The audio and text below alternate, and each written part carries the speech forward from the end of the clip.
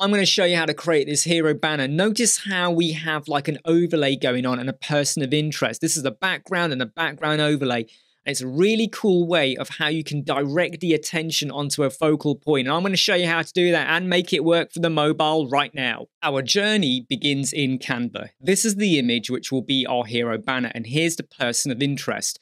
You know, maybe they're a lecturer, a speaker, it's a conference, something like that. So imagine you've got like a hero banner where the image is quite busy. You can get some images where you have a person of interest and you have a lot of what I call dead space where you can easily put your words in and the words are not fighting against the contents of the image. But here we've got a lot going on. And if you were to put white words on here, you wouldn't see it. If you put black words on here or even dark words, again, they're going to start fighting with the people on the scene. So here's what we're going to do. The first thing I did was make a copy of this image like that. And what I've done is remove the background. The copied image, I have slightly, I've slightly blurred it a little bit and I've saturated it or desaturated it almost in a way so that it's now more of a grayscale. And then I've taken the person over here, stripped away the background and just planted them on top there. Because you will come to see why having a color background can still get some of the items to bleed through, like focus on that blue folder. So by grayscaling it works better. The second thing I did was to then create this. So what I did was I took a copy of the background image as it is, and I pasted it here. And I've just moved it all the way to the back, and you can actually see what I've done there. I then added in some rectangles, and I've used color rectangles so that you can see where I've placed it. And it's okay to overlap. You can see here I've overlapped. It's okay to do that because if you don't overlap, Canva does sometimes have a really microscopic thin line that you will see when you move it over. And I don't want to have any of those lines bleeding through. So overlap is fine. And I've overlapped it to be in such a way so that you can see the person and everything else is covered. Let me just get rid of that. Then what I did was I then made all of those rectangles white. So if I do this, you can still see all the rectangles. 1, 2, 3, 4. The middle of this, I mean, look, you can click in the middle and just hit delete as many times as you want. That is a transparent background now, okay? There's nothing in there. What I then did was basically download image 2, image 3, and image 4 as a PNG, and then I used bulkresizePhotos.com to convert them into WebP. Make sure you add those images into your media library. Now, the images I am going to use, I will be reusing again when we get to the mobile, but for now, let's just add in the 3 original images. Now let's go over to our page. We've got a container here, and at the moment, this parent container, I've just set it to be about 670 in height. You could adjust it to be what you want to be. Obviously, you know, bear in mind your image and what you're trying to convey. The width I'm going to leave as a 1140 and it's a boxed width. Now in here, I've gone and added in like a major big header. This is this is actually black, or it's almost a very dark, almost close to off black, 22222. But I've added in a bit of transparency into it just so you can see some of the imagery behind. And I want it to be there, but I don't want it to be like the main thing that you focus on. I want you to kind of be looking at this. So it's there, but it's shaded back a bit. Typography of it is a 7 REM. We've got another almost like a header. This would probably contain your keywords like consultant, leadership, stuff like that. 2.5 REM. Over here, we've got a 1.3 REM, and we have a button down here, which I think is a 1 REM. Now, I am going to revise the sizes of this when we get to the mobile, but the focus of this is the imagery. Right, let's go and add in our background image. So we're going to go over here, and we're going to go and pick our colored image first. So you can literally see now the problem. You've got all of that going on. And what we tended to do was, okay, let me just make sure I've got this right. So I'm full, center left, default, no repeat, and it's on a cover. We would go to background overlay and we would kind of go and put like a dark color like that. And then we'd be doing this. Or we might even go for a lighter color, in fact, because of the wording. So let's go and do white instead, okay? And we do this because we need to make out the wording over here. Can you see it's a bit of very subtle transparency? But here's the 2 problems. First thing, we have the blue. Can you see the blue color there is bleeding through? You might go, well, that's okay. Or maybe not. You got a bit of green bleeding through. You might be okay with that. But look at the person of interest. Completely washed out. And then you might go, well, okay, we could do a hard gradient instead. So you might do something like 60, 60 like that. Let's go and make this be full on transparent. And then you go and change the angle like that or something. And again, you can get away with that, but I think you can be a little bit different and a little bit what I call imaginative, because this is kind of slightly textbooksy now. We see this a lot. So here's what I would recommend you do. You would, let me just pop this back to be about 50%. Instead of applying a color like this, instead what you would do is you would click on the image and you would now bring through what we just created. Can you see that? It's all white, except we got this transparency bit in the middle, well, to the right-hand side. We now add that in. In fact, let me just get rid of this color because that's still present there. There we go. So can you now see what it's done? We get a square around the person of interest, as I intended for it to look. What I would recommend you do is whatever settings you've done here, make sure you replicate that for the background overlay. So full center left, scroll, no repeat, cover. The great thing is that if you go for a 1, you get full on white. You go down low, it disappears. And what you can do is find your sweet spot for what you want to do. And I'm going to go with not 0.8, in fact 0.85 like that. So we can see the wording, but it's not full on clear, right? I can see it. It's like I'm telling you leadership consultants, okay? That's not the company name. It's just like it's like a header I'm putting out there, an impact. But then I feed you all the relevant stuff with elevate your business, blah, blah, blah, blah, blah, and all of that stuff. And then you got your call to action button, accelerate your success, and that fancy stuff. The aim of this hero banner is to allow you to still focus, because now when you look here, you probably would have looked at this person anyway, but now I'm forcing you to focus on them. But I don't like the fact we got a bit of green and a bit of blue. Okay, that is the reason why I did a grayscale version. And when I select that, can you now see? The folder is still there, the people are still there, the plant is still there, the table, everything is grayed out. I've now proper forced your focus onto Mr. Whoever you are, okay? That's your person of interest, because that's the person who's going to be repeated.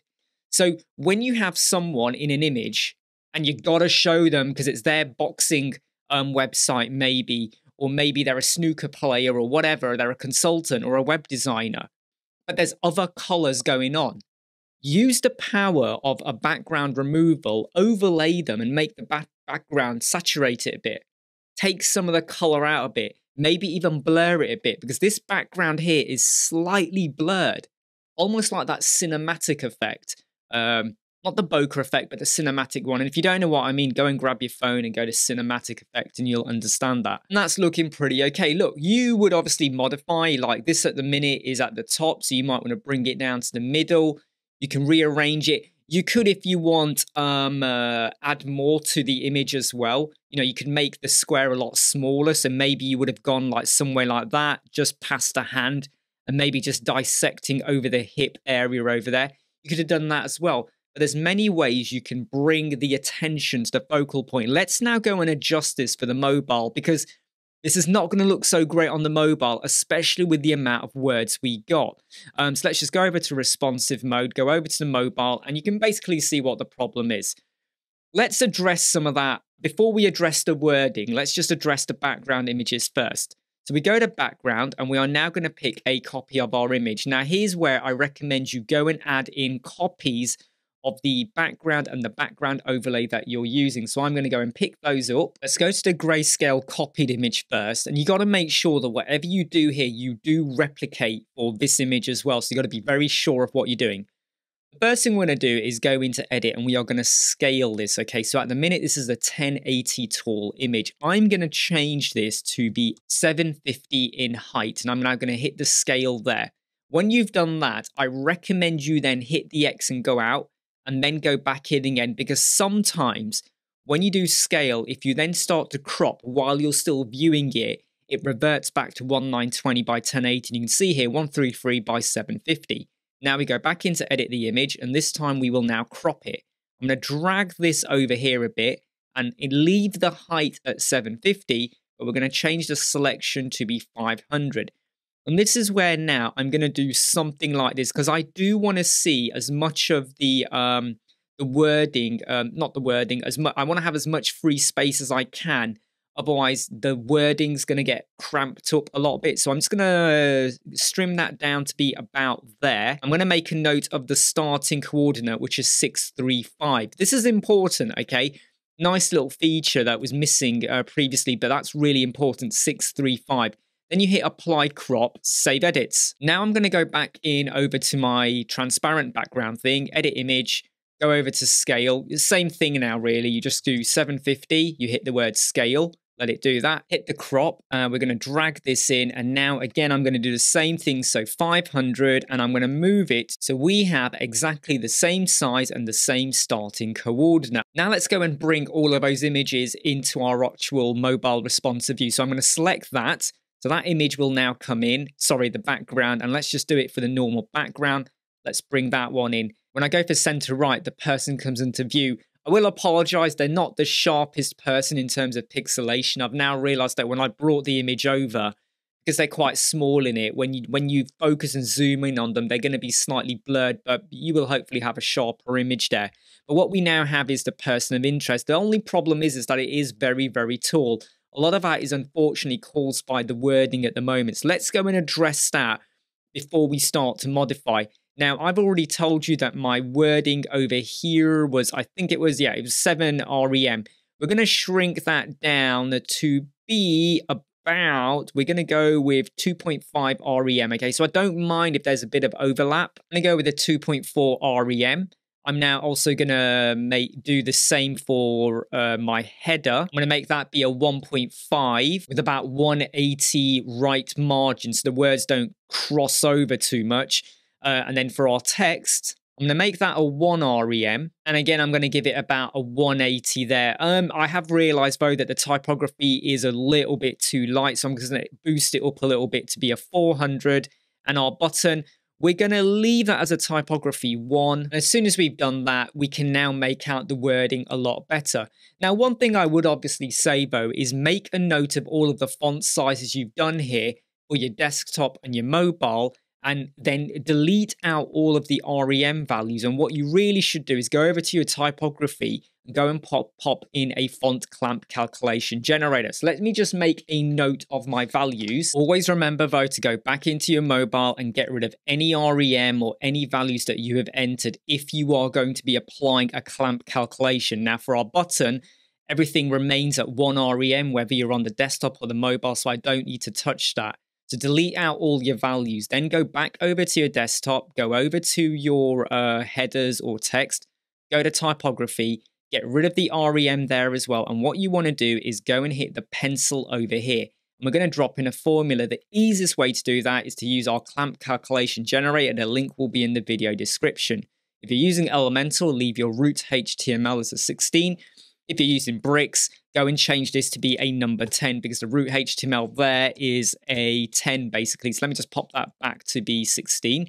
Now I'm going to leave my minimum value as a 380 and my maximum as a 1100. That means that my sizes, when you hit the 380, it doesn't get any smaller. When you hit 1100, it does not get any taller. I'm going to change this to be REM like that. You can do it in pixel, it automatically converts it into REM with the formula here. So my minimum size for my header is going to be a 2 and the maximum will be a 7. I was going to go with 2.3 or 2.5, I think it was, and I've reduced it down to a 2. We're going to grab that formula over here, pop it in, get rid of the curly bracket and the semicolon at the end of the formula, go to the start of the formula and get rid of everything before the word clamp. Great, that one is now done. Now let me do the second one. We won't go smaller than 1.5 and we won't go bigger than 2.5, and the formula has again modified for us. Super quick and easy to do this when you start getting into the habit of using clamp calculation. It just means that as you shrink and increase your screen size, the font will also automatically resize. And well, I say automatically, it does it with the formula. But the beauty about that is that if you just set a size for desktop, tablet, mobile, and another breakpoint and another breakpoint, you're going to get jumps. And if you can get it to size nicely, it is so much better. It's a beauty to behold when it works. Okay, believe me. Right, let me get rid of the 1.3 there. And in this one here, we went for a 1 as the smallest, and the biggest was a 1.3. The formula has changed. We pick it up, we go over. I mean, you could say I'm rushing this, but if you watch a lot of our other tutorials, you will have seen we're using this a heck of a lot now. So get rid of the semicolon and the curly bracket at the end, go to the beginning, and everything before the word clamp, get rid of. Go over to your mobile, it shrinks down. So the size, as you increase and decrease the screen, it would have done. I haven't put in a tablet version of this because I'm just showing you the tutorial, but you would probably have another image that appears for the tablet as well. I tend to focus the most on desktop and mobile, but you get the idea. Now, when we go over to mobile, you can see here we do still have our outline over here, and we have got our wording. So you can just see here, it all kind of fits in quite nicely. But you may decide that it's still a little bit tall. I would just go over to your layout, and you can now adjust the height of your container. So at the moment, the container was 645 or something. So if I shrink that down, we can still see the person of interest. We still have that outline. We still have the overlay. And, if you felt like the overlay was too light, you must remember this, okay? If you go to background overlay and the opacity, why is the opacity 0.3? Did I put it at 0.3? Hold on a moment. No, it's 0.85. I did wonder that for a moment. On the mobile, it's 0.3. Just increase it to be 0.85. But you can adjust it. So you could, if you want, do this. Full on white like that, but you get to the desktop and it's still a background with a bit of transparency. So if you want to adjust it, you can just pop that back to 0.5 like that.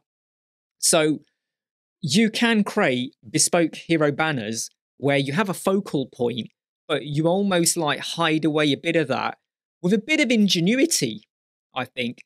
And I'm going to just drop into here a completely different image just to highlight again. Imagine this said interior design, okay? I've moved myself out the way, and I know it's not the greatest image because like all I'm showing you is a bit of wall, but can you see how you could show off like something of interest? Like it could be architecture, it could be like you're a painter or decorator, it could be a website design where you're working on a design and you got this really amazing studio layout and you got other staff. You could put the focus onto a team or members of a team. So it's a really clever way of how you can get across lots of info, but without like really bombarding with too much color and variety image. Hey, I'm Imran Web Squadron. I hope you like, subscribe, share, and follow. And if you want to get this template, it is available in our Elementor website course. But you got to be part of the course to get the template. Hey, I'll see you soon. Bye. Never break, always fight, never quit, do it right, play the game, win it life, have no shame, there's no time, feel the pain, live the grind, I could change, in my mind, pick a lane, commit and climb, the only way to win it life, I never miss that.